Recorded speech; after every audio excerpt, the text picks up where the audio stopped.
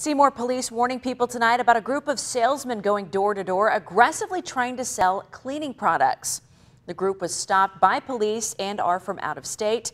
They're driving this dark gray tinted van with Idaho license plates. Now, it is illegal to solicit door to door in Freedom, Seymour, Black Creek, and Cheyenne. Police want to remind you, if someone comes to your door, ask them for their company ID card and practice good judgment before letting them inside your home.